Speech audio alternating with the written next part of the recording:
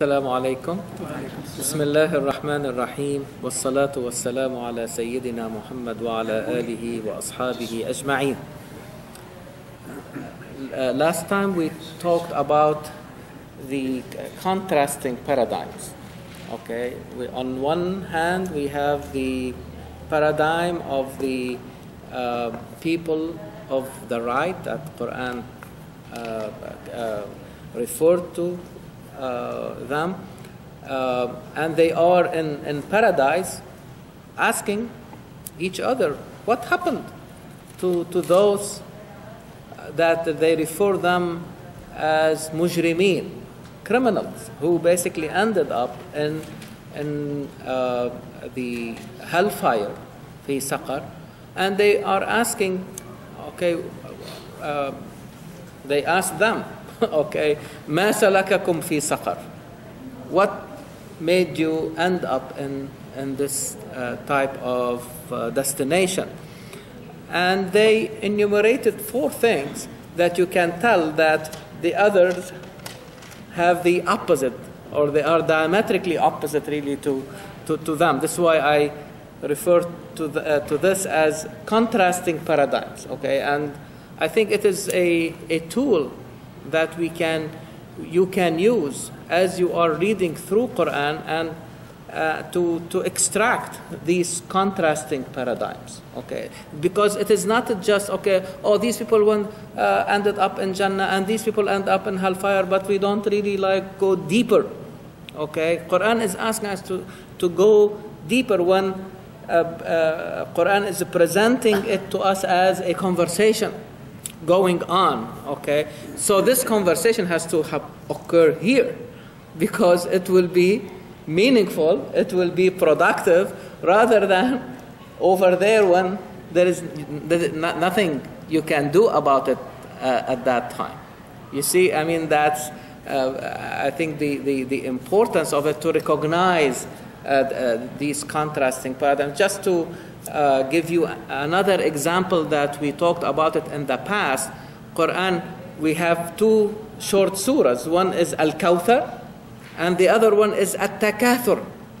If you look at the basic root, okay, of the linguistic root of these 2 words, is basically the same, from something that is increasing, kathura, yakthuru. Kawthar is really like more, okay, with capital M, if you like, okay, like aktharul kathir, a lot, more than what you think. Takathur is still something a lot, but as the result of compiling, you see, accumulating, then those who are accumulating, they become under the control of what they accumulated, while the others were given more to become more, if you like, to refine themselves. Okay, inna a'tainaka al-kawthar, we have given you in abundance. Okay, so it means this abundance that is given to you is to make you a better human being, to advance. Yes, the kasar is form 6 of the word kasara, which is like, kasara, kasar, and then the kasar, adding of the ta to it to make it under control and make it passive. So yeah, because the other one is the verse is saying alhaakumut takathur. The compiling, the accumulation has diverted your attention from the higher goals and objectives. So they lost control over what they are really accumulating. These are 2 contrasting paradigms. Try it with your kids, with your colleagues, with your neighbors, with your relatives, and see that, oh my God, we knew these verses for a long time, but never thought about it in this way. What does it really mean to me? Because Quran is really like addressing every one of us with this letter. إِنَّا أَعْطَيْنَاكَ الْكَوْثَرَ. Okay. So don't fall into أَلْهَاكُمْ التَّكَاثُرَ. Although they may look the same. Both of them meaning more and excess and you see what I mean? So that's the beauty of it. And you can build on this using the same tool to see, okay, these are two different mindsets, two different visions, two different ways of looking at the world and the ways we order our world. That's what we are really trying to do here. So these four things, okay, that they said, they confessed about them, that led them to that destination, they were not among those who pray. لم نكن من المصلين. لم نكن نطعم المسكين. They were not helping the poor and the needy. وكنا نخوض مع الخائضين. I mean, literally, it means we were blind followers. We were going with the flow. However, if they are sinning, we were following them, doing the same thing. Okay? And they thought, or they believed that the day of judgment is a lie. وَكُنَّا نُكَذِّبُ بِيَوْمِ الدِّينِ حَتَّى أَتَانَا الْيَقِينَ. Until, what is al-yaqeen? If there is one thing that every human being agrees upon, it's this basically death. Nothing, I mean, you may have controversy here and there on any issue. But death, everybody knows that nobody is immortal. So Quran call it al-yaqeen, certainty. Everything else, you can show some uncertainty about it. Okay? But death, everybody believes that it is going to happen. Okay? So you can infer that Ashabul Yameen, Yameen is a symbol of power, strength, capacity, resolve, determination, okay, control. Somebody put the... Yeah, I'm not going to winter time. Can somebody turn it off? The kid. Can you turn it off? Brother Wasim. Brother Wasim. I can hear you. Yeah. He's the one who turned on the fan. No, it's winter, right? Oh, the kids. I see. I saw him doing it. Fan is on. Pankha band kar. Is he putting a prank or what? We thought we were hot. Midnight cold. Yeah. Trying to look for our comfort.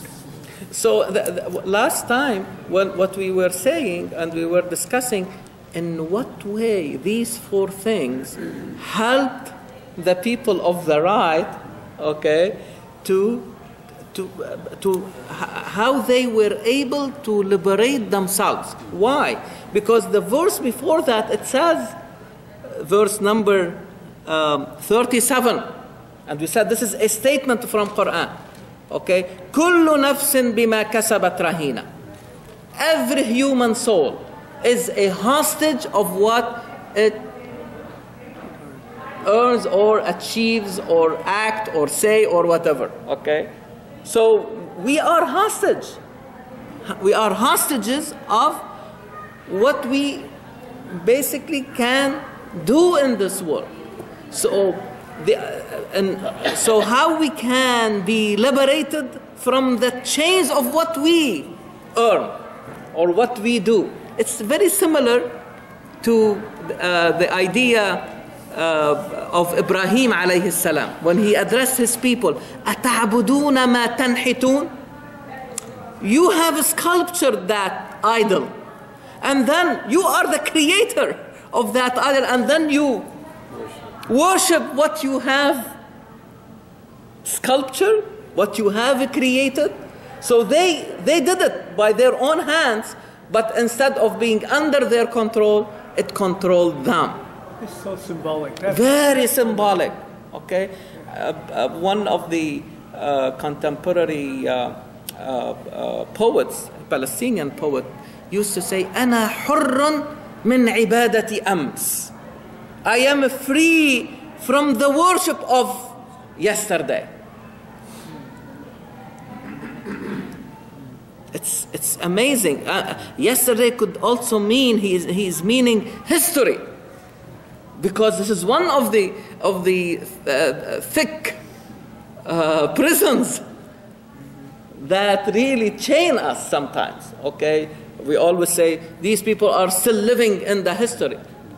Liberating ourselves from history, not by ignoring it, but by understanding it. The same way at the level of the individual, understanding the child in us doesn't mean that we have to eliminate it, but how to understand it in order to liberate ourselves from it. Not allowing it to suppress the adult in us, which means what? The ability to think. You see what I mean? The child in us will not allow us, because it's all about emotions and feelings. Nothing wrong about them, but don't let them suppress. We need both. We need to think and feel. Not to separate them, but not to be under the control at the individual level of the child in us, at the level of society, by yesterday, by history, if you like. So how prayer will liberate us. And I really want you to see how the kids, when I told them that we need to approach prayer as a method of liberation, their eyes were wide open. What are you talking about? Because they were thinking salat is like a burden. Do this, don't do that. You have to be put your foot close to the foot of the person beside you. Something that doesn't make sense to them, doesn't transform them. You see what I mean? We have looked at the minutiae and the things from the outside, but forget what is the main function of and the purpose of the. And if you, I will not dwell too much because we have talked a lot, but just if you take the 4 or 5 states from the prayer, standing up, straight, it liberates you from oppression, because it transforms you from a bystander to an upstander. You stand up to the truth, to justice, against oppression. And I mean it, because if you go historically, okay, with Musa alayhi salam, how is their prayer? Standing up all the time. You don't see ruku' or sujood in a Jewish prayer. And they are all the time moving, standing up, because they have to stand up to the oppression of the Pharaoh. How are you going to bring it to their consciousness? Even in their own prayer, in their own worship, they have to internalize that meaning, otherwise they will not stand up. You see what I mean? So it's connected, it's not separated. Praying is something, understanding to oppression is something else. No, how you can integrate both. It became part of your life. You see, it helps you to face the challenges in your life. Ruku' is a symbol of transcendence, because you are liberating yourself from your own sins, from your own wrongdoings, from your own weaknesses. This is what happened with Dawood alayhi salam. The moment he realized he made a mistake, what did he do? فَاسْتَغْفَرَ رَبَّهُ وَخَرَّ رَاكِعًا وَأَنَابَ. Raki'an, ruku', bowing. So imagine yourself, every time you bow, you bring to your consciousness everything you have done before, or that day, or how you want to prepare yourself for that day. And then in the sujood, it's really the liberation from any type of victory, because it is a victory by itself. To assume an advanced location closer and position closer to Allah subhanahu wa ta'ala is a big achievement. But Allah subhanahu wa ta'ala does not want us to succumb to that achievement, to liberate yourself to a higher, more advanced location. And it is really the antidote to arrogance. Is that right? It liberates. Read Quran, you will say every time, وَهُمْ لَا يَسْتَكْبِرُونَ. They make sujood and they are in state of no arrogance.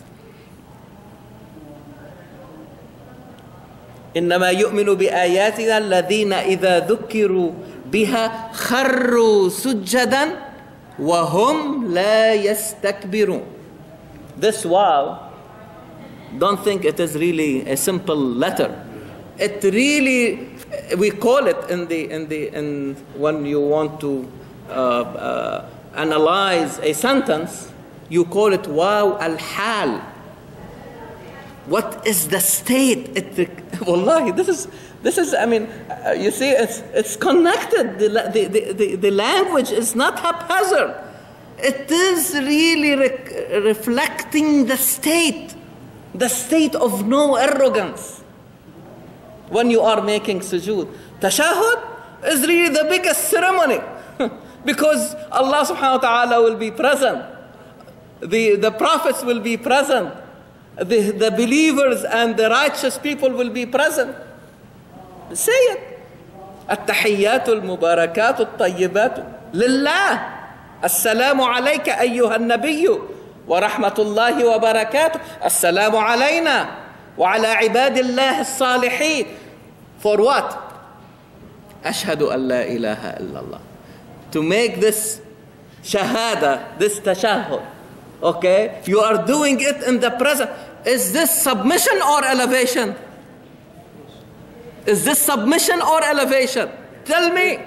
Elevation. Don't call Islam submission. Islam is elevation. To assume that. And in your prayer you are going in that direction. Is this liberation or not? Is that you will be rahina, hostage, or this is one of the keys to that prison, if you like, to liberate ourselves. This is how prayer will be a liberating action. Yes.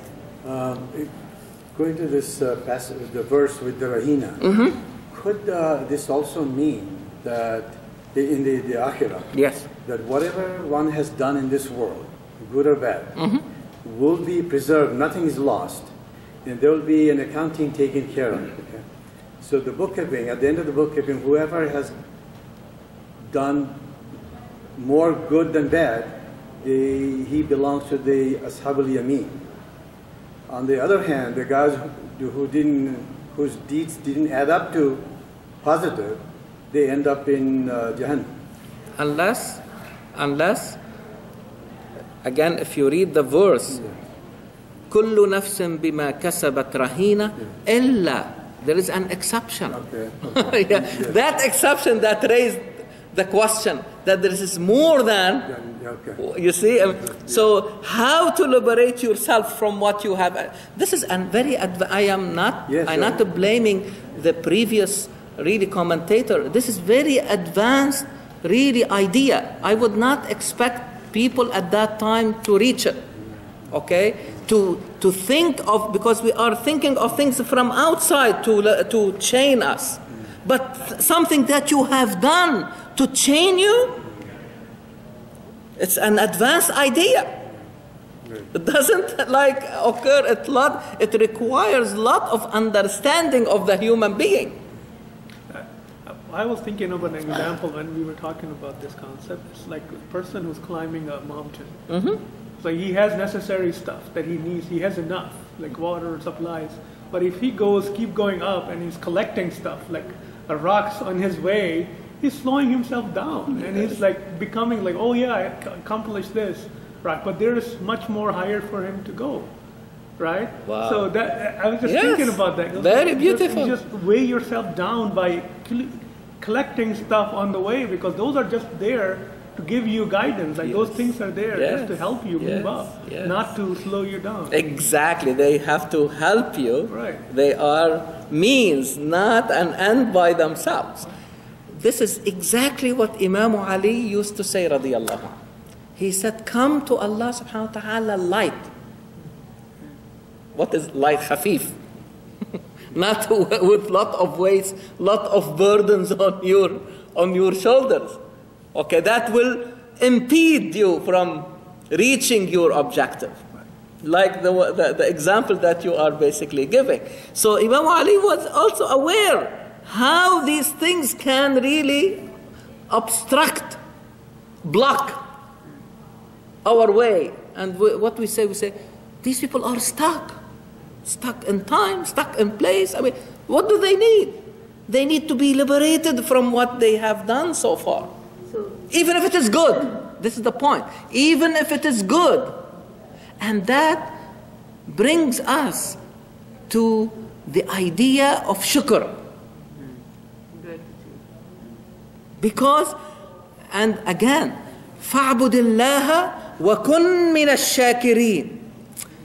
If ibadah, any type of ibadah, any thing that we do to bring us closer to Allah, if it is not done out of gratitude, then we have something of a transaction that we are looking for, okay? But the gratitude is the pure thanking of Allah subhanahu wa ta'ala, really liberating yourself from your own ego. What does it mean when I say, thank you, Noor? Thank you, Sister Arshia. Okay? What does it really mean? That I am acknowledging my need. But who doesn't thank? The arrogant, the self-sufficient. Oh, you see what I mean? Who think they've done everything on their own. On their own, but in reality, they are really deceiving themselves. Exactly. Exactly. Imam Ali again, radiyallahu anhu. And ta'bud Allah shukran. If you worship Allah subhanahu wa ta'ala out of gratitude, فَتِلْكَ عِبَادَةُ الْأَحْرَارِ. This is the worship of the free. Can you imagine? Can you imagine Imam Ali radiyallahu saying something that deep? And I want you to connect. Next week is Thanksgiving. Okay? Don't let people fall into the problem of how it started and all the things that surrounded it. Look, forget about it. Take the value. Is it a high value or not? High value. You celebrate it or not? Yes. You celebrate high values. And let the people understand. Nobody knows. I'm telling you. Make the connection with the freedom, because freedom resonates in the minds of people here, in particular in this country. Because it was built on the value of freedom. Connect the shukr and the freedom together and see the result. You will see the result for yourself. You will see light coming from their eyes. So, what yes. is the exact meaning of rahina? Hostage. If I want really to use the very literal, translation. Okay, for example, when they take people, unfortunately, hostages. In Arabic, we say rahan. Yeah, Rahina. And rahan, yeah. Which means what? If I put, or somebody puts my house, rahina. Mortgage. I cannot, exactly, you are right. So what does that really mean? That I cannot really deal with it the way I want, because it is not. Yes. It's on paper, it says I am the owner, because nobody wants to take any any risks, okay? But because the bank has lien on it, or a third party has a lien on it. Is that right? So I cannot. So as if I am hostage to the mortgage or to that third party. Okay, I cannot really like deal with it freely. Is that right? I cannot go and say, oh, I want to sell you that house, or give me some money and it is yours. They cannot do that. Is that right? So you see how, so think about it at the level of the human being now. Okay, what makes us hostages? Hostages to what? To everything we do, to everything we accumulate, to everything we achieve, to everything we err on. Even our own mistakes, our errors. Even our families. No question. Because this is really part of like what you have. You see what I mean? This is why, this is how you can understand إِنَّمَا أَمْوَالُكُمْ وَأَوْلَادُكُمْ عَدُوٌّ لَكُمْ. And how your kid is your enemy? Is that what it is? Yeah, but again, in this meaning that you are saying that they block you. They block you from. If you don't, you see, if they the balance. yes. Yeah, if you are serving them and not serving Allah. Yeah, or not really like this is something you are entrusted with. Okay? I mean, the other day somebody asked me about the tattoos. I think, look, I am not here like to tell you is it right or wrong, halal or haram, but let us approach it. If you have money, okay, can you do whatever you want with it? Can you go and, God forbid, like buy alcohol or something like that? No. So why? So, but it's your money. You own it. Why you cannot? Which means that you are entrusted with that money. You don't own that money. There is the same thing. I said, your body. Don't tell me that this is my body, I can do whatever I want with it. You are entrusted with that body.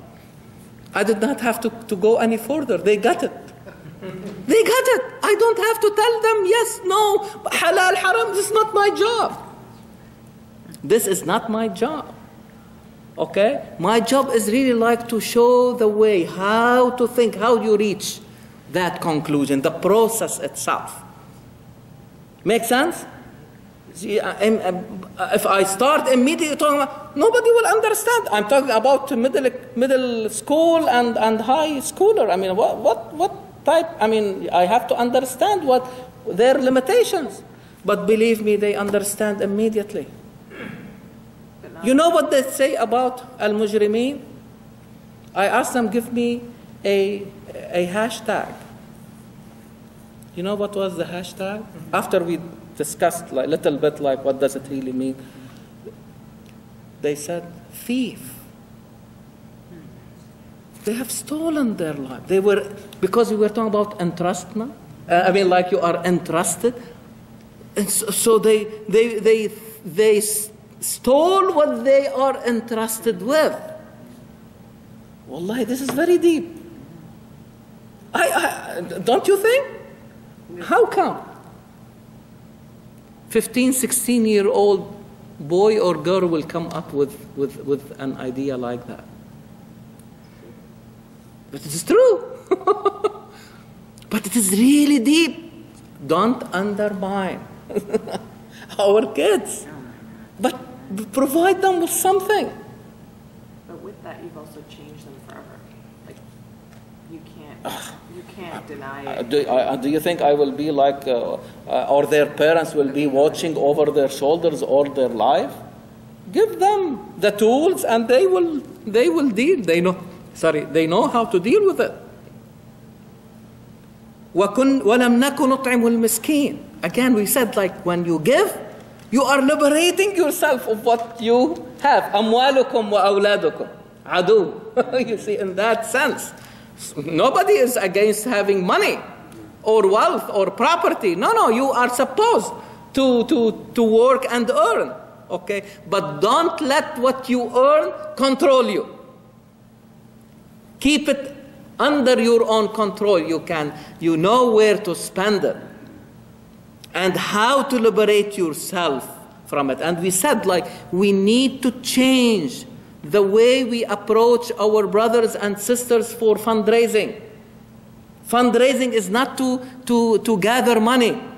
If we change it to become a way to transform them, everybody will give. And don't ask for big amounts. The ones who are ready to give more, they will give. But don't really embarrass the one who cannot give more than $100 or $200. Give them a chance to transform. Give them a chance. You think that only the rich has to liberate himself or herself from what they have? Also the poor. The poor is not asked to fast. And we always say, oh, we have to fast to think about the poor. The poor is then the poor that they don't have to fast. You see what I mean? Like, every one of us, okay, need, but the scale may be different. You see what I mean? So, or one is more difficult than the other. But the idea is really how to liberate ourselves of what we have really on. Not to become hostage to them. And really, the one that is really amazing to me, I mean, talking about prayer and charity is very common, okay? And people all the time talk about them. But to bring in the second surah revealed to Muhammad sallallahu alaihi wasallam, وَكُنَّا نَخُوضُ مَعَ الْخَائِضِينَ, it's really like amazing, to say the least. نَخُوضُ مَعَ الْخَائِضِينَ, as I said, like we were like blind followers. Okay? Don't you see it today? If you read the news today, not yesterday, today, you will see كُنَّا نَخُوضُ مَعَ الْخَائِضِينَ. When you see somebody saying, okay, I don't care if that individual did this or that, okay, but I don't want to see somebody from another party taking that position. What does that really mean? That we are coming together, okay, نخوض مع الخائضين, coming together, okay, but we are not interested like in the truth or what is right, what is wrong, what is the value. So, in this book, this translation, it's a different. It says, but we used to talk vanities with vain talkers. Which means that they were doing something wrong along with others. No, I know, but they're talking about talking. So you're saying this is about action. Action, definitely. I mean, the translation doesn't give it. What you earn. Yes, but it doesn't really give you, honestly, that translation is very limited. Yes. That's so limited then. Yes. Let me tell you from where. let me tell you the word nakhud from where it is coming. And it is amazing. It is amazing that you see in politics, okay, what is happening, okay, how people come together, okay, nakhudu ma'al khadin, they are like ganging together against somebody else just because he belongs to another party, not because he is good or bad or what he is bringing. You see what I mean? And they are, this is not politics, this is tribalism. This is tribalism. This is tribalism. That's what they're talking about. And let me tell you, yes. That's completely different. Yeah? Oh my God. Literally speaking, in Arabic, nahudu is something that you are walking in mud. Exactly. Or walking. Exactly. The literal meaning. Yeah. Also to reflect when people are just Blindly following. that is like messy talk, bad talk. But it is literally when you walk in the mud. That's nahudu. Where do we see this picture today? In the same news. They were talking about politics. At the same time, they are talking about what happened during a flood. What happened during flooding? You have the water and you walk in the water. Do you know what is happening? What may be in the water? This is nakhud. When you are walking in water or in mud, but you don't see, you don't know what is happening below you. Like you are on you don't see. And in fact, they put it like in animation, that you cannot see how deep it is, because you can see it from above, but you cannot see below, okay, how deep really it is, and people drown this way. However, they are in there, they think, oh, it is like a few centimeters and I can pass with my car, and then the water start really like rising, and then it basically go and they drown. You see where it is leading? So what I am saying, like, however you are talking in what happens during really like catastrophes or like flooding or something like that, or hurricane or earthquake, okay, or what is happening in politics are basically the same. In fact, this is really a very like physical, I mean, pertinent to now. Very pertinent. وَكُنَّا نَخُوضُ مَعَ الْخَائِضِينَ. Okay, I mean, like, we are blind followers. Are they leaders?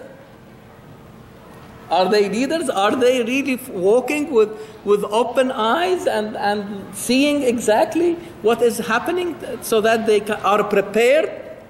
Okay? So how to deal with it?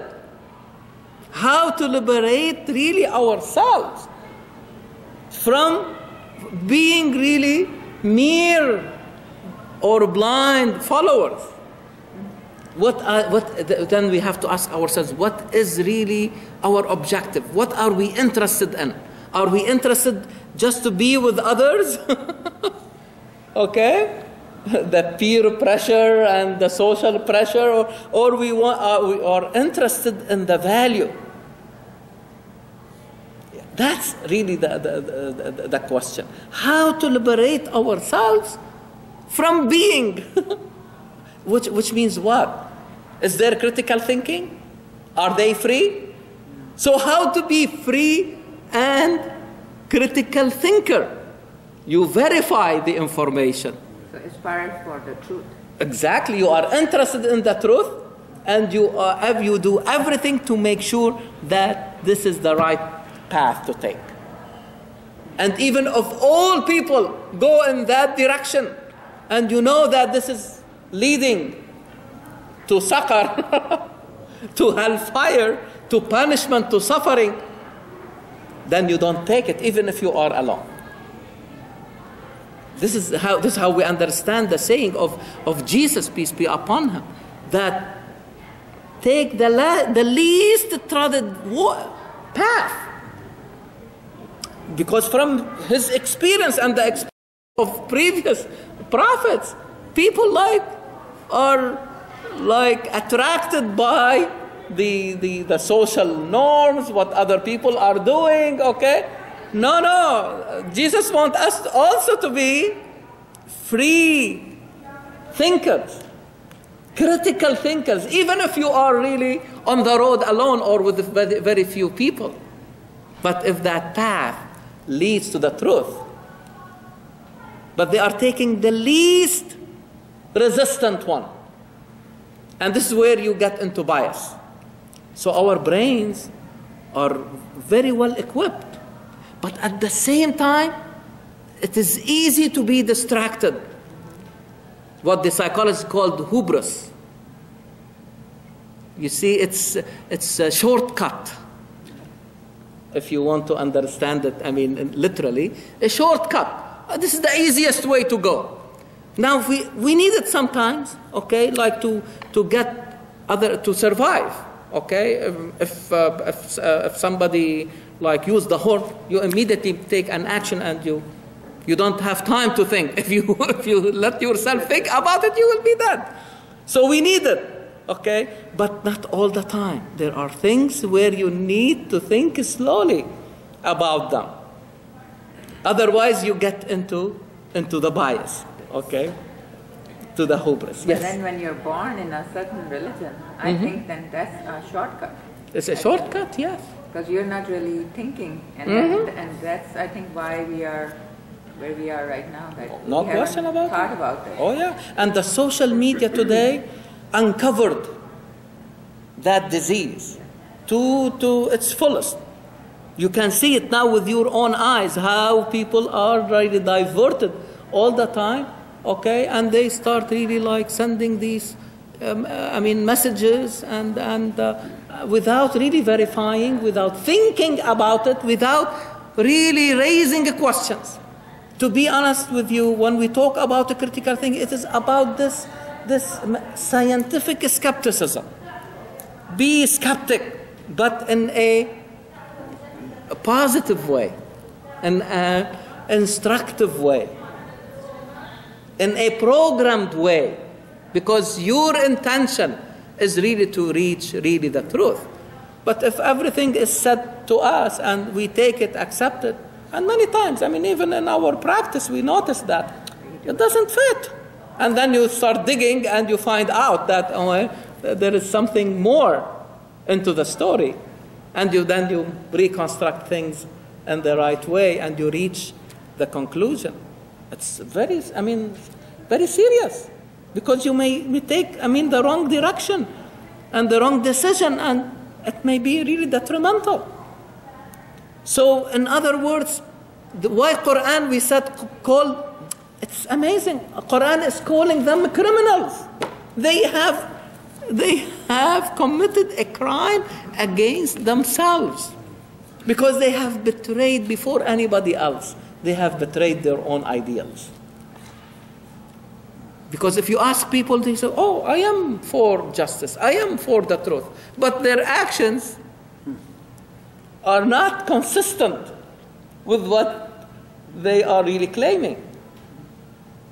And so they start really like talking and broadcasting, without processing really the information. This is what we call cognition, is that right? This is the way we process. Everything is coming from outside through our senses, and then we bring it out after we processed it. Is that right? Now they went further to understand that cognition, to think about thinking itself. Metacognition. It's very interesting. It's really like we are supposed to start thinking about the process itself. In other words, we gave the example, وَكُنَّا نَخُوضُ مَعَ الْخَائِدِينَ.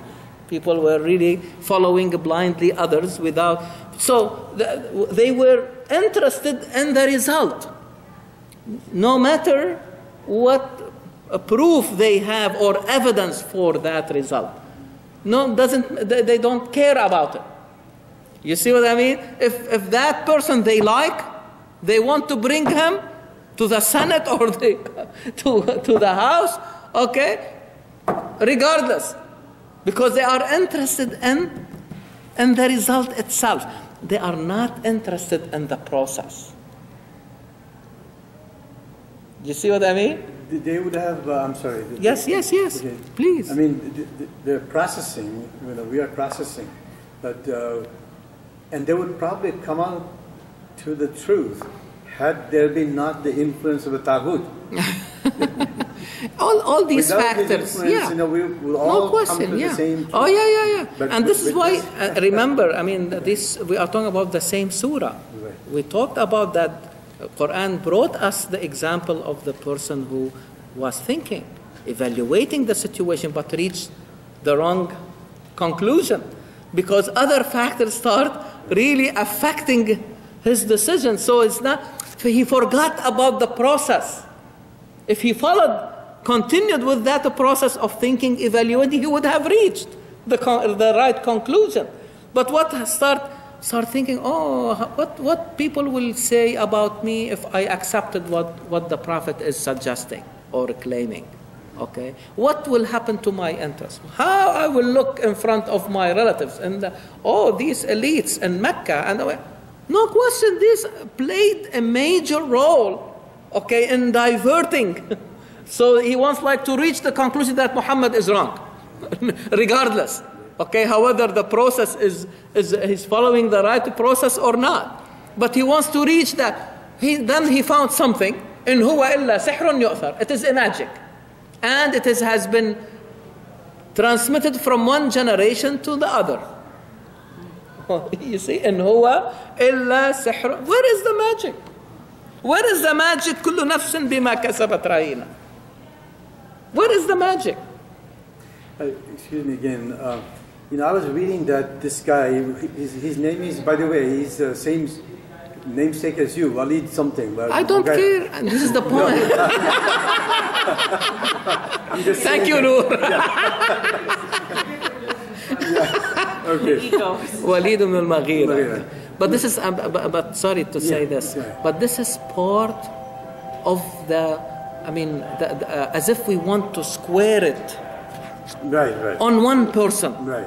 Quran does not really mention names, because he wants us to think that this is a human problem. Right. It can affect any one of us. Right. But this is not me. It's Walid ibn al-Mughira. This is the bad guy, all right? The same thing happening today. Everything is this guy. Because of this guy, we are really having all these problems. Even if that person says something right, we don't believe it. What? If this is judge what they say, okay? However, if it has evidence or not. Okay, now. What I was actually going to say, please. So this man, he said that Muhammad cannot invent all these things. In his mind, he knew that. He was convinced. Yeah. Okay. And the other fellow, Abu Jahl or whatever, he said, have you ever seen Muhammad telling lies when he was with us? He said, never. Yeah. So he cannot tell lies. So in his own mind, he was convinced that this was the truth. Yes. But in spite of all that, the Taghut, made him sacrifice all his... you remember what one time we were saying that when you say the truth, right. Okay, you say the truth because you are interested in the truth. When people lie, also they know the truth. Otherwise, how they lie? If they are lying, on purpose. Okay, not like by making a mistake about something. Okay, that happens. But no. The true lying, when you know the truth and they say the opposite of it or something against it. But there are also another subset. They are not interested in the truth. However, they are not lying and they are not saying the truth at the same time. They are just really interested in themselves. They say everything, okay? Because many times you see them contradicting themselves. They give you really opposite, statements. I don't have to go further, examples for that. But you see, and Quran said it clearly. وَجَحَدُوا بِهَا وَاسْتَيْقَنَتْهَا أَنفُسُهُمْ ظُلْمًا وَعُلُوًّا. They rejected, although they knew it inside themselves that it is the truth. It is certain. استيقنتها أنفسهم. Quran said two things that you were referring like طاغوت. ظلما وعلوا. Out of injustice and out of arrogance. Two very difficult diseases. You see, so it applies to everybody. Yes, Quran will bring it about like some, who manifested that in the past so that we can learn from it. But it will take different shapes and forms. Is that right? So that's the how to liberate ourselves. Now, if you don't want to be, a blind follower, don't also force others to be blind followers. This is also very important. Right. You see, if you don't accept it to yourself, don't be a mean. The me's like to do it for others. And this is why Quran is really like full of statements that you cannot force anybody to believe. There is no compulsion in religion. You see, وَلَوْ شَاءَ رَبُّكَ لَآمَنَ مَنْ فِي الْأَرْضِ كُلُّهُمْ جَمِيعًا. If Allah subhanahu wa ta'ala wants everyone, we will be like the angels, okay, or all believers, okay? No, That's if Allah subhanahu wa ta'ala is granting us that option, and really this is, I mean, we should have said that before Sartre. Sartre, one of his important statements, that the human being is condemned to freedom. So when Quran says, فَمَنْ شَاءَ فَلْيُؤْمِنْ وَمَنْ شَاءَ فَلْيَكْفُرْ, whoever wants to decide, I mean, about believing or disbelieving, to you. So, Bismillah ar-Rahman ar-Rahim. وَكُنَّا نُكَذِّبُ بِيَوْمِ الدِّينِ. So, these criminals, okay, they used to say that the day of judgment is a lie. So again, I mean, think about it. I mean, like, the belief in the day of judgment is really liberation from everything that is measured and calculated and this physical world itself. So if we are confined, if we feel that this is the end of it, it becomes really chaining and confining, while to believe in something bigger. And this life is the proof for the next. Because people, I have not seen it. How am I going? Okay, do you believe in this life? Or you think this is really like virtual or like imagination? No, it is true. So if it is true, why are you really like denying the possibility of another life? If this life is true, it's like when you are driving and you see like a deer passing, okay? What should really come to you? And you avoid it. What should come to mind? Immediately, there's another one, or third, or fourth. Is that right? So for you, it became, you were not thinking about it until you see one, and then you thought about others. They may or may not show up, but at least, okay, you start thinking that of the possibility of another one. What if this next life is really bigger and more than this life that we are living? If this is life, the other life is many folds amplified. Quran referred to as if this is hayat, the next life is al-hayawan. It's the same word but amplified. It's like when you say maghfirah and ghufran, rahmah, rahman. You see, so it's more exaggerated. Okay, so definitely it is really a liberation from the confinement of this life. So at the beginning, yes. But Dr. Walid Khayr, we nobody has experienced the next life, and nobody has come back and told us. Yes. We understand it because of the Quran. Exactly. And because our own conjecture. This is why, exactly. So the point is, this is why I am saying that this life itself should be enough evidence about the possibility that another life is there. So if Allah subhanahu wa ta'ala is telling us about it, I mean, that's basically, That's a belief. That's a belief, That's a blind faith. Yeah. But it's not, again, it's not totally blind, because, I mean, you are experiencing this alive now.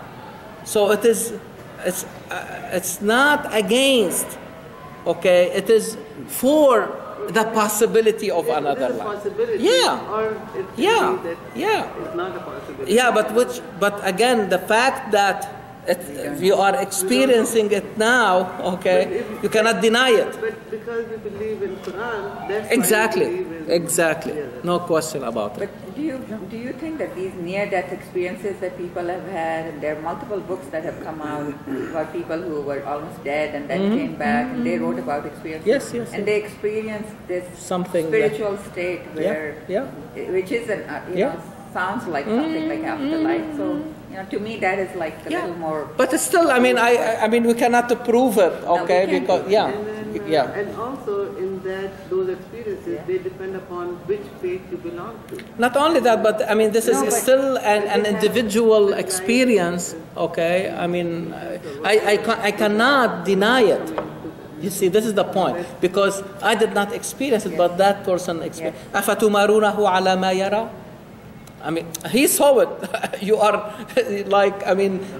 arguing with him about something he experienced, you did not experience, and this is the only reason that you are denying it. This is the argument that. And I think these experiences are not always religious. They are just like. What happened? Like what happened? Because I read one by this neurosurgeon. Yes. Alexander, and he talks about this extensively about how he was in coma. And it's a non-religious. Even the poet that Yes. But in her experiences, if they saw the tunnel and light and going up. But if they believed in Jesus Christ, then they would feel His presence at the end of it. If there were some Buddhist or something, they would feel that presence. Right. That's what I mean. They actually only talk about light if you ever read those stories. Afterwards, it's what thought you put into it, which is just like our experience here. Because you put a belief into it, but the experience is usually just light. Yeah, I think the idea that we need really to focus on is not like there are different ways to prove something, okay? Yes, one way is really like to show something, like to do an experiment and everybody really will. But not everything is like this. Look at your practice, okay? Most of your practice, you depend on previous experiences. Because it happened before, it is possible that it will happen. And you prepare yourself and you prepare your patient against it. But can you prove it? It didn't happen. How are you going to prove something that did not happen? You see what I mean? So it is everything about, and that's what makes us different from other creatures, because we have this concept of the future. Okay, because we believe in consequences. Otherwise, we are not like the balls on a billiard. I mean, like we are saying, okay, this has to push in order the other to move, this ball like to be. There is more than that into the human being, because we are thinking about the consequences. Yeah, I can share one experience where when I was doing trauma 10 years ago, 15 years ago, and there was a black kid who was shot in the chest, and we were going to open his chest to try and save him. While we were taking him to surgery, he kept saying, I see a light, and we kept saying, there's no light here. And then he dies on the operating table. So that's when I kind of realized, and I thought, he's like making it up, but why would somebody dying, 16-year-old kid make it up? So, So well, that's why I was saying it's usually if you hear those experiences, they talk about light. They don't talk, but then later when they wake up, they associate something, and that's what humans do, right? Children do that. That's why in trauma work, we have to let them rethink their experience, because of whatever belief they put on it, they carry that belief with them. But it's really the experience that we have to unravel for them, and then we shift their belief system so that they can function. Also, that I had a patient with a brain hemorrhage, and he was totally comatose, and on the CT scans, the brain hemorrhage was increasing, and it was like he was totally non-responsive. And then,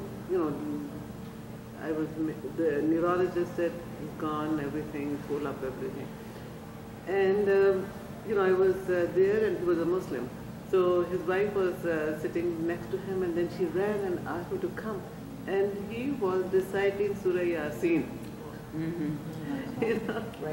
Surah Yasin. From Quran. From Quran, and she was amazed, because she said, listen. And she would say one verse, and he would say the next verse.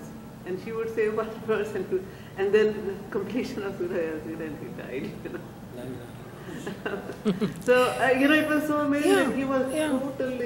totally Yeah. unresponsive, He had something. His brain hemorrhage was increasing. I think also, I mean, what is really of interest to us and this discussion about these two paradigms is that to be aware of the consequences, okay? It means that you are responsible. If I don't care about the consequences, I become irresponsible. Whatever happened, okay? And that's what is really why the presence of the day of judgment should start now. I mean, like here. It has to be present here in order really to affect this life. The same way this life will be present over there. I have no doubt in my mind that it is there, but there is something that is separating us from it. I approach it like, what if it is not there? Uh-huh. Okay? So I have done everything right, because if it is there, then I want to be in a good place. Yeah, yeah. And if it is not there, then I have done good, and the good will spread. Yeah. In this life. Logically speaking, we talked about that before. The people who do not believe in the hereafter and they are functioning in this life very well, in the way that you're describing, there should be a distinction. So if we do it out of like just in case, I don't know if that's the perfect way to look at it. You really have to have the deep belief, otherwise it's like more opportunistic. It's to be nice, and in the meantime, if it comes out to be okay, I think we need to step up when we are allowed to say, we believe it is there, and that's why we do not just in case. But we believe it because it's in the Quran, and if we believe in the Quran, No, but the qualifier that you said, okay, if it is not, then I haven't lost anything.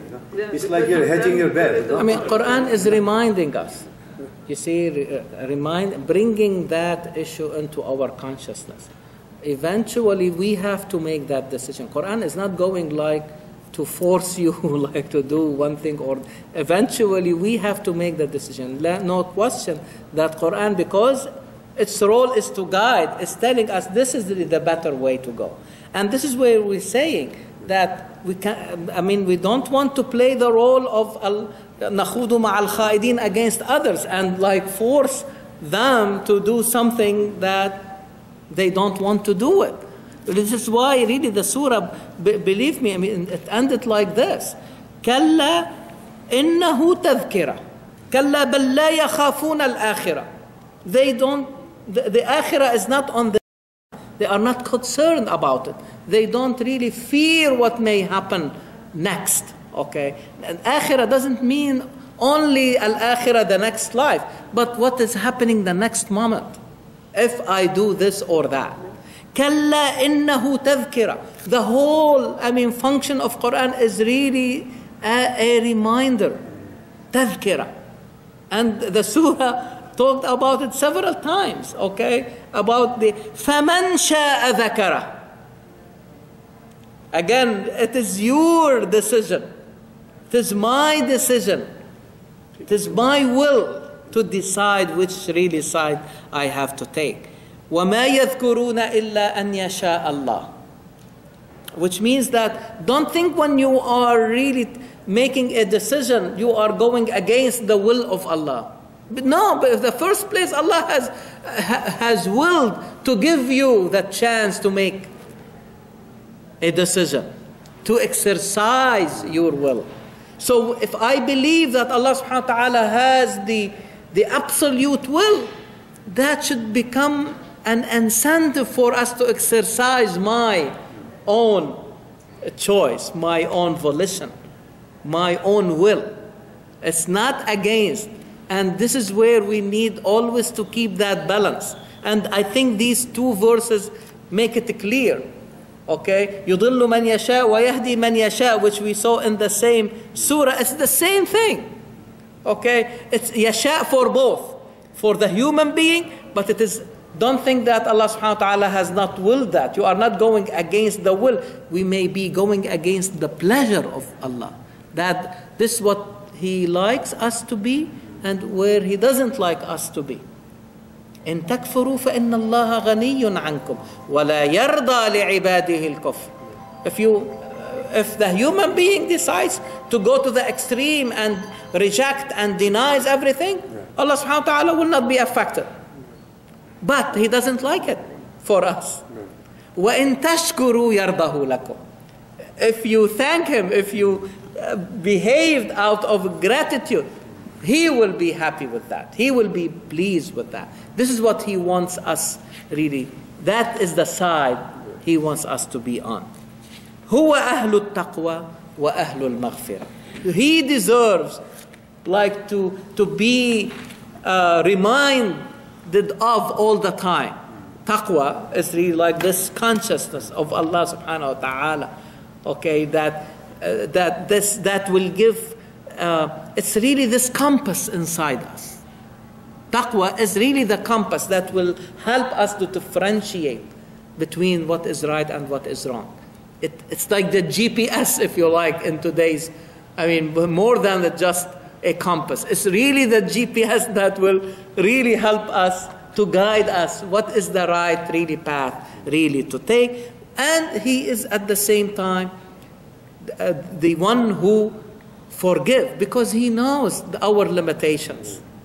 You see, He knows that but really, maghfirah, we should not look at it only in the negative sense, meaning that only to wipe out previous errors. But every level you reach, even if it is good, you need to make istighfar to move to the next. You see, otherwise we are stuck. And then if we are stuck, we start falling down. This is why Muhammad ﷺ, when they asked him, how come you ask for maghfirah? He said that, إني لا أستغفر الله في اليوم أكثر من 70 مرة. Many times during the day, the Prophet will be asking Allah subhanahu wa ta'ala for maghfirah. But they told him, and Allah subhanahu wa ta'ala has forgiven you not only in the past and for the future. ما تقدم من ذنبك وما تأخر. He said, أفلا أكون عبدا شكورا. Shukr. He wants to be among those who really worship Allah subhanahu wa ta'ala out of gratitude. So he will move from, he will not, even the prophets may be stuck. In fact, it's more important, because the higher you go, it becomes more difficult, like to move to the next level. Sometimes in daily life, when you say sorry to somebody, it kind of shows you, almost in the daily life, like shows you that you're not, arrogant person, right? Yes.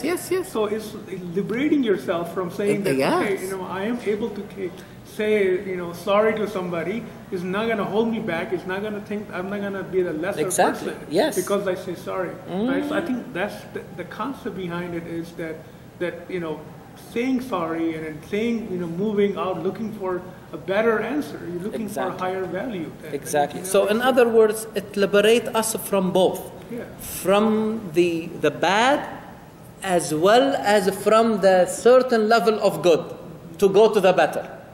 Remember, this is more difficult to see. It's easy like to see it in the negative sense, okay? But really in the positive sense is more difficult. And you see how to move to, if you're stuck in one at a certain level, okay? How to liberate yourself from that level to go to the next. Yes, Muhammad. Earlier it was called Salat. This surah is very early surah. This is maybe the second. Yes. So I assume Salat being mentioned in this surah is different than the ritual Salat we do today. Yes. So this one is much later on. So the Salat in this surah is something much bigger than this what we do today. Very good. Yeah, and this is where, subhanAllah, today I was thinking about something very similar. That no question that the context help us really to understand. Okay, like for example, this verse, immediately you know that the prayer has not taken the shapes yet the way we know it today, because it evolved really over time. It could have been basically in the form of supplication or dua or something. The primitive, if you like, form, if you like, of prayer, okay, or the primary, if you like, or the what they call it, primordial, okay, of the prayer as we know it, okay, later on, as I knew it really later on. But what is more important, what is really different for Quran, is that you have the surah itself becomes really the context. You see, and you start understanding the verse in the context of the whole surah. In other words, why this verse will appear in this surah? It could have really revealed later on, and the Prophet will say, put it in this surah, because this is how the later generations will understand it. So it should not be, I will take both approaches. I will understand it in the context where as it happened, but later on it will be understood in the context of the surah itself. And this is what makes Quran really for all generations. I don't want to limit myself. It helps me to understand, because which may mean that the surah, the salat in its basic meaning and not in its shape, because its shape will change. But what is really meant by the prayer itself and how it is going to help you. And later on, when it has been perfected and completed, now I can say, okay, how each part of it will really help me in this process of liberation from being a hostage to what I have earned in this life or achieved in this life. So you're saying, If you understand it this way, then salat is just a meaning to something. Exactly. Regardless of its shape. right. Exactly. So that part then brings me to another one where we can say then that you can pray by doing just a prayer by yourself, like without doing the whole ritual of the salah. And so, because Allah wants us to remember Him. Yes. And can you remember Him in any other way? Oh yeah. And so if somebody tells me, I'm up in the space and I don't have time to do salah like we do, Yeah. and he's praying or she's praying, is that adequate? So can that be applied to our children who will say, we are too busy doing this and we are going to do this? Should I just say, no, you have to pray there, or like how do you approach it without diluting the obviously the actual prayer? Yes. You see, the whole idea, okay, is we like ourselves to reach the perfect, okay, but if I am not able to reach that, I should not deny the less perfect. Right. You see what I mean? I'll tell you this story. Probably it's imaginative. I mean, somebody came to the ruler and complained about some Maulana or Sheikh or whatever, that he is teaching the people to pray 3 times per day instead of 5. He said, bring that person, okay, to me. I mean, so he asked him, is it true that you are teaching the people that to pray 3 times, not 5? He said, I have reached with them to pray 3 times per day. If you are able to bring them to pray 5, I will be very happy. And I will.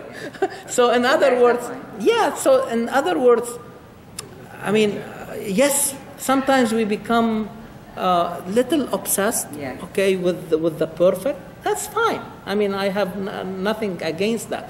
But in the practical way, how we can bring people gradually, okay? If we say, this is not good, they will not do anything. No, this is good. But let them by action know that there is more. And then when they get used to the 2 or 3, they can. This is how we learned it. We start like asking our friends to come to Friday. Before asking them, and then we will, okay, why don't we go and pray for Zuhr together? Or I mean, like gradually, and then they got it. Okay. Now the point is, in addition to that, because I think you brought another interesting thing, how to be aware of Allah subhanahu wa ta'ala. These are only stations. Probably they take half an hour of the 24 hours. If you add, I mean, how much the prayer will take? Is this really? We have only to worship Allah only half an hour? Right. No, and this is why when you read, for example, إن المسلمين والمسلمات والمؤمنين والمؤمنات والقانتين والقانتات والصابرين والصادقين والصادقات والصابرين والصابرات والخاشعين والخاشعات is a symbol of prayer. So they pray, both men and women. والصائمين والصائمات. Okay.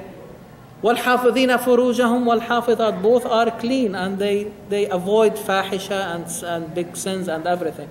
But then Allah subhanahu wa ta'ala, وَالذَّاكِرِينَ اللَّهَ كَثِيرًا وَالذَّاكِرَاتِ, those who are remembering Allah. So it is really like at the top. I mean, all these things, all these attributes, okay, are fine. But the higher is really to be aware of Allah subhanahu wa ta'ala all the time. So if the prayer does not help me with that, there is something wrong about it. You see, this is how we... So if somebody is aware of Allah all the time, okay, and so it should be easy for them to accept really and again, we need to see how again, as I was talking to the kids, okay, they start to see a meaning for it. I'm telling you the truth. I mean, as if like they change the way they think about things, including something that is important and dear to us, but they don't want like to do it just because other people are asking them to do it. You see what I mean? So this is where I think we need really to go. As I said, we like to move towards the perfect, but should not be undermining what is less. Until discouraging. Yeah, that will be, I mean, yeah. We have to encourage people for everything good they are doing. This is way, I mean, you balance it. You are not diluting what you believe in, what is the best, but at the same time, you are not saying to the people, oh, don't do anything. Either I will give you 0 or 100. It doesn't not work. All or none. Exactly. Yeah. And the eventual, the highest objective is really to become among those who are aware and conscious of Allah all the time. وَالذَّاكِرِينَ اللَّهَ كَثِيرًا وَالذَّاكِرَةِ. Before these verses, we were saying that this argument that Allah subhanahu wa ta'ala is capturing for us from the future, from the next life if you like, it should happen here. So, because as we said, over there, that conversation will not really change the outcome. So the Quran said, فَمَا تَنْفَعُهُمْ شَفَاعَةُ الشَّافِعِينَ. On that day, intercessions from others is not going to help them. You see, so that conversation has to happen here so that we can do something about it. فَمَا لَهُمْ عَنِ التَّذْكِرَةِ مُعْرِضِينَ. Why are they unconcerned about being reminded? Tadhkira. Again, okay, so the job of the Prophet is on إِنَّمَا أَنْتَ مُذَكِّرْ. إِنَّمَا أَنْتَ مُذَكِّرْ. This is your job. You are not musaitir. You are not somebody who is really in control of the affairs of the people. Your job is really just to bring the message. Okay? فَمَا لَهُمْ عَنِ التَّذْكِرَةِ مُعْرِضِينَ كَأَنَّهُمْ حُمُرٌ مُسْتَنْفِرَةٌ فَرَّتْ مِنْ قَسْوَرَةٍ. You know when you see these zebras like in the wild, like fleeing from wilder animals, from like lions or tigers, or from even sometimes really like hunters. Okay, so it's a very interesting image that they are fleeing from tadhkirah, from this admonition, from these advices, from these recommendations, from these reminders, like these zebras, if you like, fleeing from being attacked. So it's, the Quran is raising it in a question. بل يريد كل امرئ منهم أن يؤتى صحفا منشرة. This, the arrogance that is really preventing them from listening or accepting really the reminder. The Quran is saying this arrogance manifesting itself. Every one of them wants really like to receive separately the revelation. You see, like, okay, why Muhammad sallallahu alaihi wasallam? Why Muhammad is receiving and not us? So they want each one of them. So in other words, are they after the truth? They should not care, from whom it is really, or through whom it is coming, if they are really interested in the truth. They are interested in themselves. Oh, I received the message directly. So it is really their ego that is preventing them from really accepting. And this is why they flee. They turn their backs, okay? Because as if like something that will really take from them something that is dear to them. In fact, it's really on their own really interest. And so this is how the surah really ends with, again, the importance of the remember the surah is going or revolving around qum fa'andhir, and also Muhammad sallallahu alaihi wasallam being only a reminder, bringing tadhkirah. Okay, so, and we saw the different things that the Prophet had really to warn his people about and warn us about. And again, remember that this is a very, very early surah, okay, and it's compatible with really like, okay, now you receive the message, what are you going to do about it?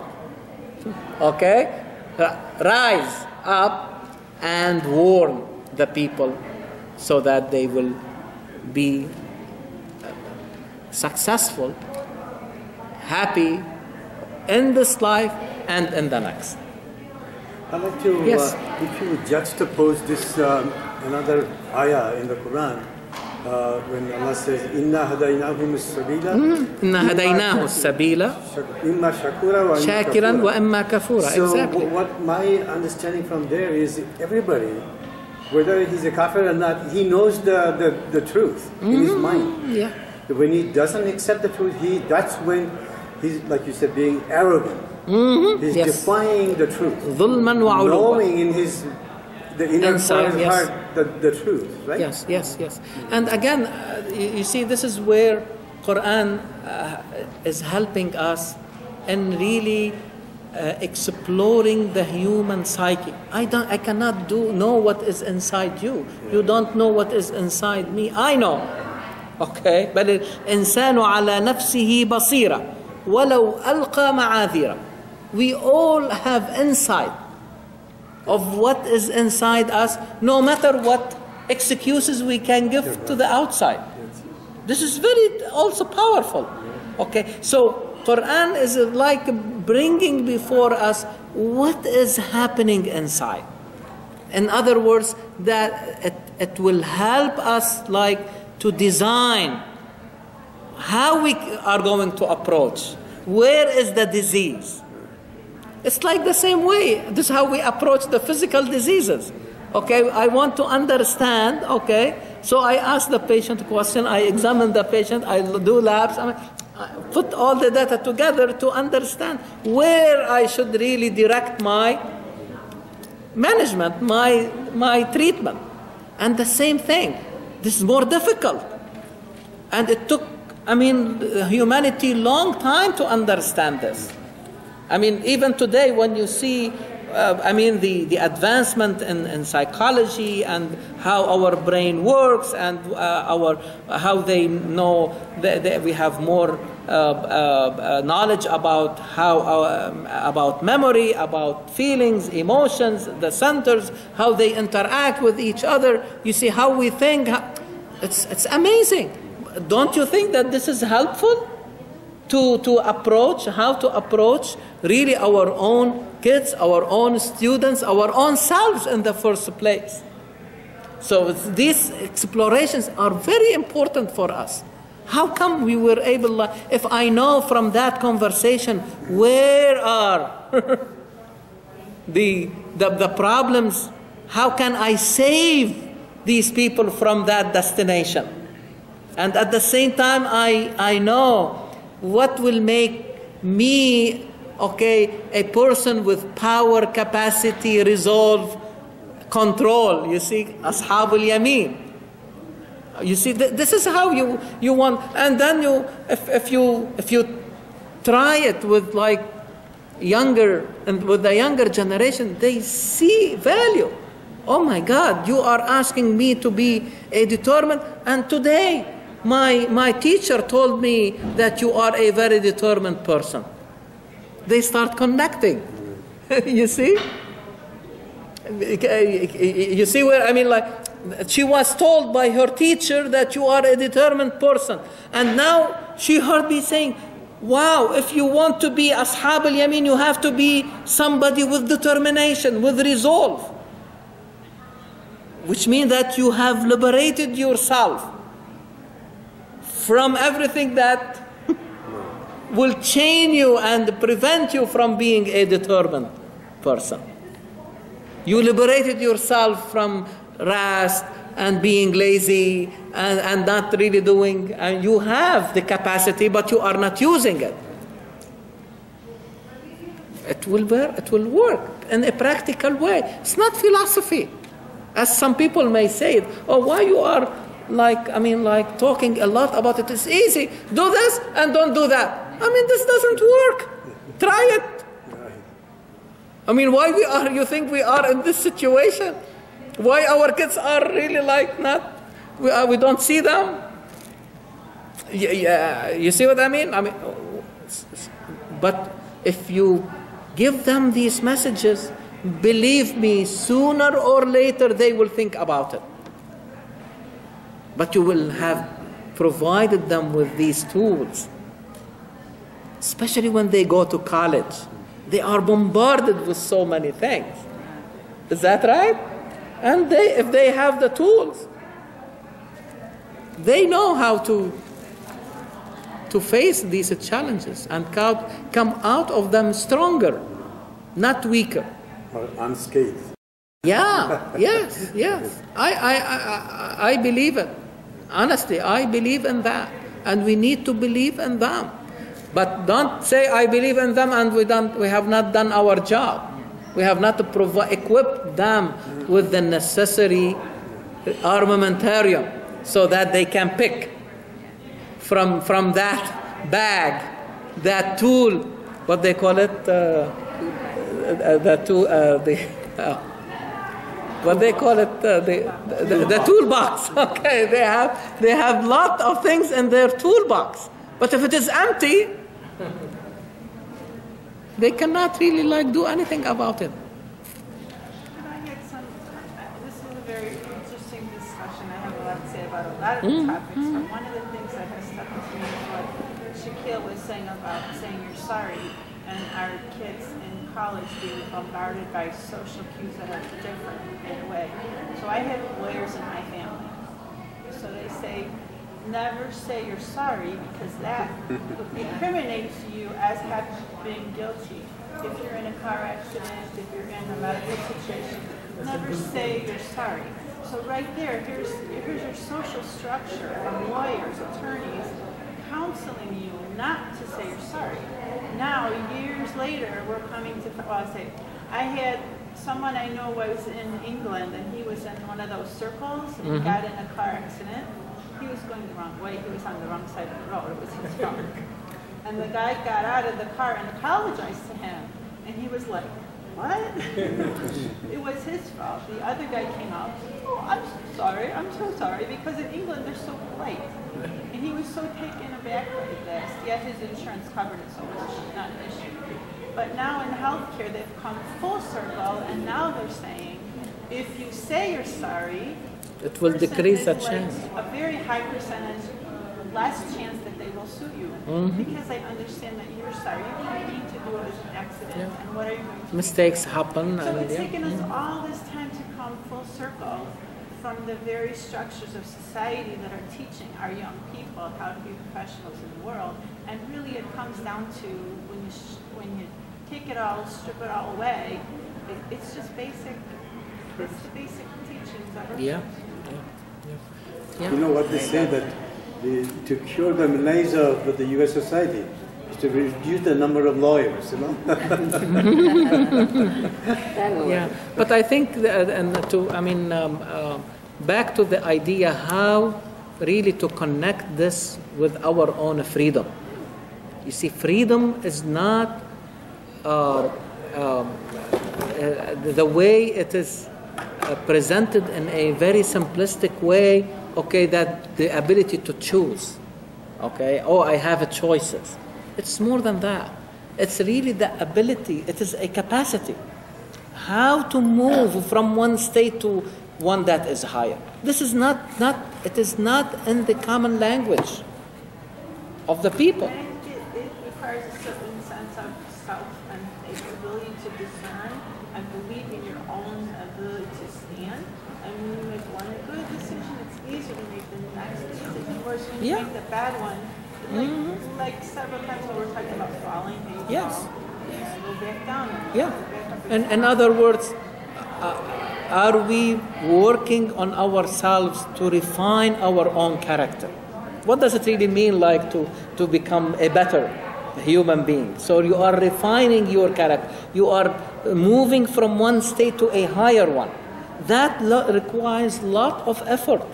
And really, it's not easy sometimes to say sorry, because your ego will come and say, why you are saying sorry? He is not better than you. You are better than him. Oh, he doesn't mean nothing, or something like that. No, it has nothing to. It's again where you are and what is your objective. If your objective is really like to go to that higher level, meaning that you believe in something higher, so you work towards it.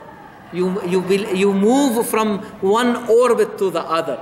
This is why Quran always say, فَمَا لَهُمْ لَا يُؤْمِنُونَ. If you are not moving to the next, Quran is asking the question, why they don't believe?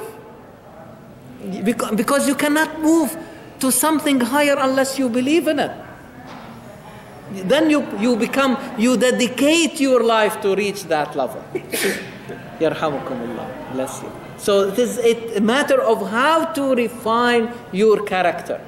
And this is why now they are bringing, like you are saying, how we come full circle, because they brought values into the mix. Today they cannot.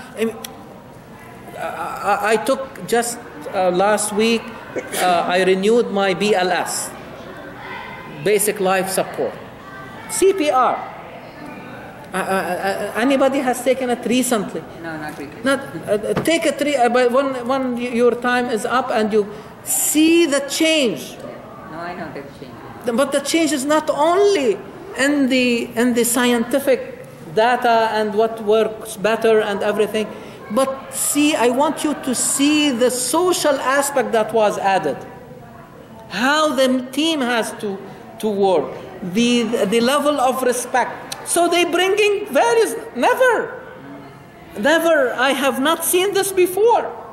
But because, the trend now is to bring that, because they realize that you cannot separate your values from what you are doing scientifically. Give you an example. Can you imagine a scientist working in the lab, producing data, and leading to meaningful conclusions, and that guy is not fair and just because it is easy to manipulate any type of data and bring whatever conclusion you want. But you are not a scientist. So can you separate the values from science? There is no way. And the examples are so many. So alhamdulillah, we need really to be thankful that it made our job easier. Before if you talk about this, you are talking religion. This has nothing to do with science. But today, if you talk about values, nobody will tell you, you are bringing, religion into the mix. You see, and you don't have to bring religion. In the way, we people talk about it or the way they understand it. As if they are in the masjid or in the chapel or in the church or a synagogue. No, it's not. This is not the idea. The idea how to bring people around something that has the capacity to bring them together. Something that is common to all of them. You talk about respect. Who will be against you? If you talk about teamwork, who will be against you? You see what I mean? If you talk about justice, who will be against you? Every morning, they have this morning in the leadership in the hospital, they have a morning report. Every day they start with a saying. The saying is telling them how to take care of the patient, or if the patient appears in the emergency room with this disease. All the things have to do with values. How to accept the opinion of others. How to make sure that you are not perfect. The way to perfection is to really learn from others. So on and so forth. So what does that tell you? That people start really to realize the importance of these things in their life. So now I can speak their language. You see, I can speak their language. If I bring something, that I believe in, but I was reminded of from Quran, I can put it on the table. I don't have to tell them this is from this or that. But they will accept it because it makes sense to them. This is my objective is really to bring something that will be helpful to the other. If I find it helpful for me. And believe me, people are not blind. They see and they accept. If you bring it in a convincing way, they will accept it. So don't be afraid. Share. These important ideas. Like this one, كُلُّ نَفْسٍ بِمَا كَسَبَتْ رَهِينَةٌ. You can bring it in different ways. And people will accept it. It's very powerful, very deep. Jazakumullahu khairan. Thank you very much.